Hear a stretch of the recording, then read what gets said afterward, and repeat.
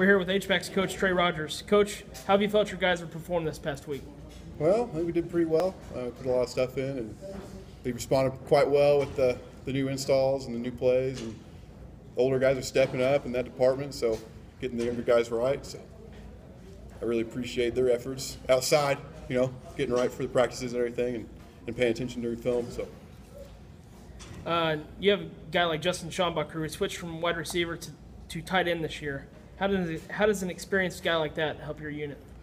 Well, he's been out there forever. He's a senior, and a guy like that is a pretty good asset to a unit who didn't have any seniors, period, until we had to move him over. And in our offense, we need an experienced, athletic tight end, and he's that guy.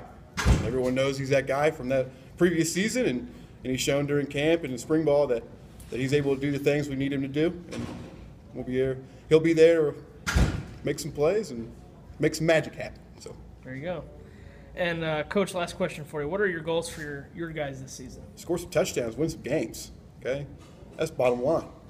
We ain't here to lose. So if these guys are a main weapon in our offense, and they're here to stay, so pretty much sums it up. Thanks, Coach.